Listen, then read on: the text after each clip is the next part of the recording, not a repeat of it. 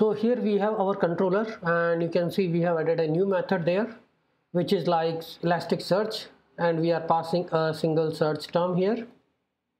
If you see the DTO, we are passing search term, and this we will use to actually search in the Elasticsearch. And we already have a post, so this post is also creating the record in the posts index. You can see the create method. This is just creating the data in the postgres, and once we have received the entity created in the postgres, we are actually passing this in the search service, and we are calling this, and we are posting this record in the Elasticsearch. So let's see that in the demo. Here is our Swagger spec running, and this is our API post. So here we will keep changing our title because title is unique in the database, and we keep creating the records. Okay, let's do something like this. You keep changing the title, and we can also see these set of records from our tool. Here we can actually get the mapping, what mapping is created for our posts index. We can also get the values. Let's say if the title is test, we can also run the search. And this is the autocomplete search, which we have already discussed. So you will get the records which are starting with title test. Okay, so I have added say, so it should be say hi, say hello should be there, right? So you can see multiple records matching with the say, that is a say hi and say hello in the title, say greetings, say hello, and maybe say hi, right? So this is working perfectly. Now if you see, because we are able to post the records from the APIs, that's why we are able to search here by talking to the Elasticsearch console. We are hitting the Elasticsearch directly here. Okay, now we will just hit the API. This is our search API we have. Let me scroll down. Okay, Elasticsearch, and here I will pass say, and I will execute this. So I'm getting the same set of records, right? So that is not a magic, because we have written a schema like this: say hi, say hello, and say greetings. I'm getting the same set of records. So now we are hitting Elasticsearch for this. Elasticsearch is giving us the data. We have written a code for this. This is the index, and this is a search call, right?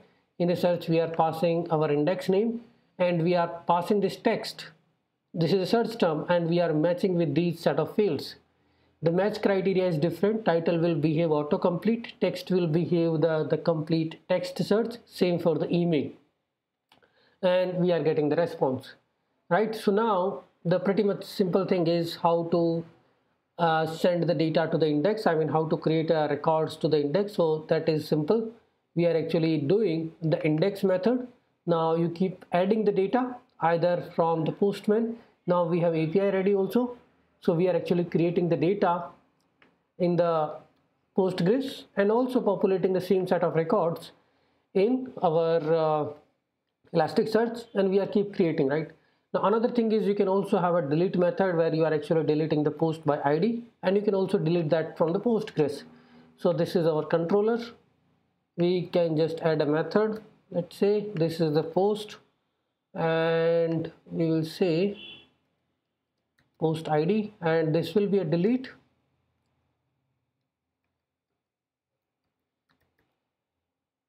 Delete record, delete post, and this will be a query parameter.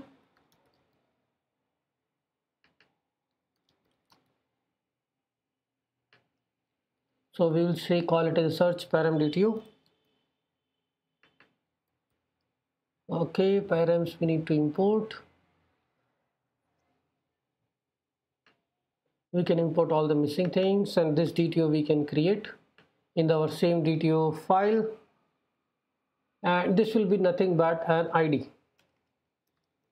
Export class. This will be the ID of type number. So we can actually copy this DTO validation from here, because ID is a numeric, if you remember, right? So it will not be a -1 or something like that. id of post, type number minimum 1, this is id, let's say, and search param dto that will pass in our controller. And from params, let's import this first. It will look for this dto file, we'll import this, and then we can say params.id, this we are passing, and here we will say delete post, that is inside a post service.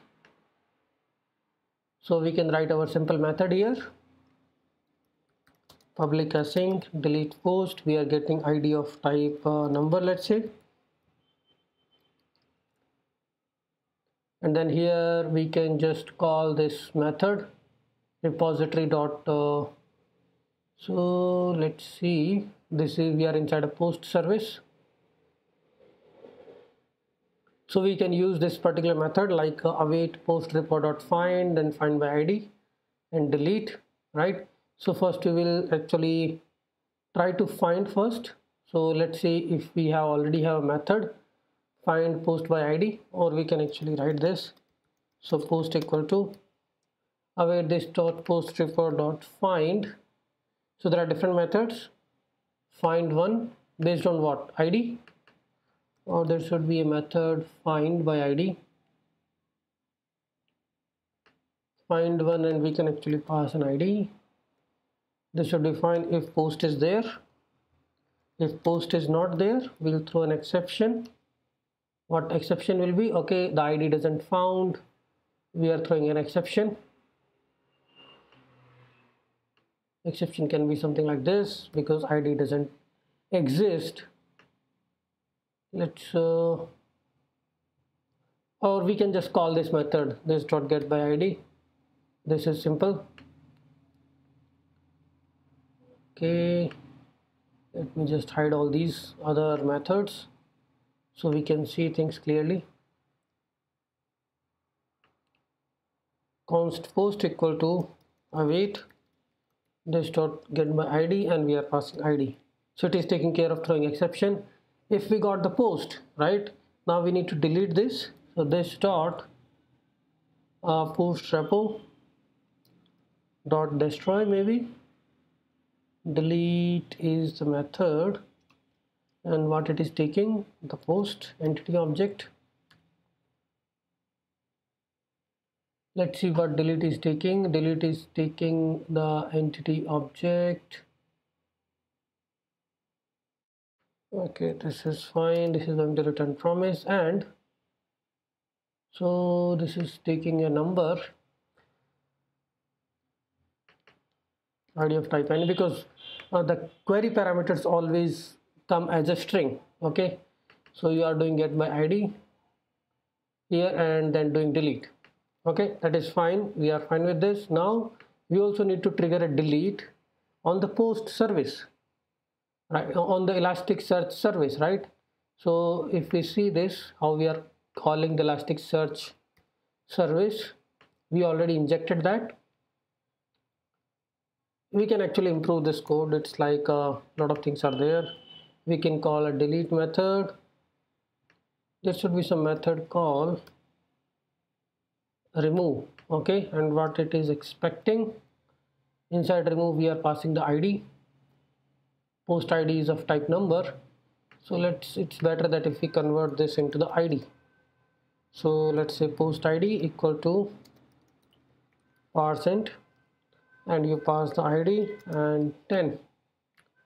So this post id we can use everywhere.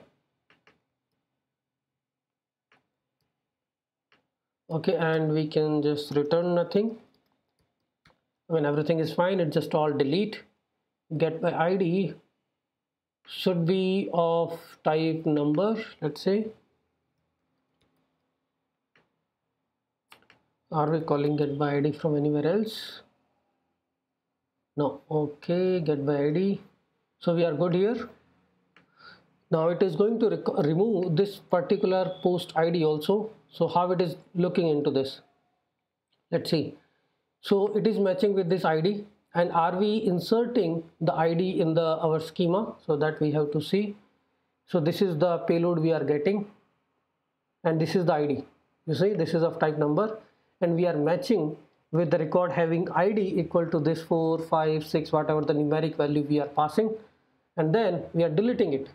We can also see that in our records, are we getting the ID? Yes, we are getting. So we are actually doing a query match with the ID which we are passing.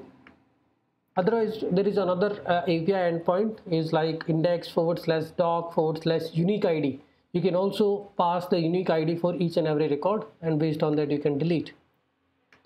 Okay, so this will delete the record from the Elasticsearch whenever we are removing those records in from the Postgres. So it's like everything is synchronized. You update, we update, you delete, we delete, we create in that Postgres.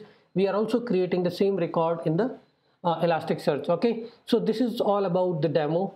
I mean, I just covered the very basic minimal setup, but we can extend it. I will push this code, whatever I have written here, and you can extend it. Okay, thanks everyone.